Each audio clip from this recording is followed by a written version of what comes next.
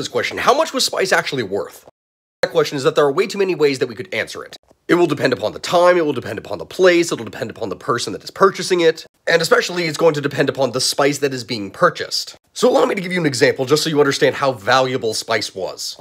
In the region that is Germany today, if you wanted a pound of nutmeg, that was recorded by a prince as being worth 7 fat oxen, which these were these super heavy-duty beasts of burden, and those didn't come cheap. For some regions that didn't have access to natural salt supplies, salt could be worth its weight in gold, and in the case of other peppers, double that.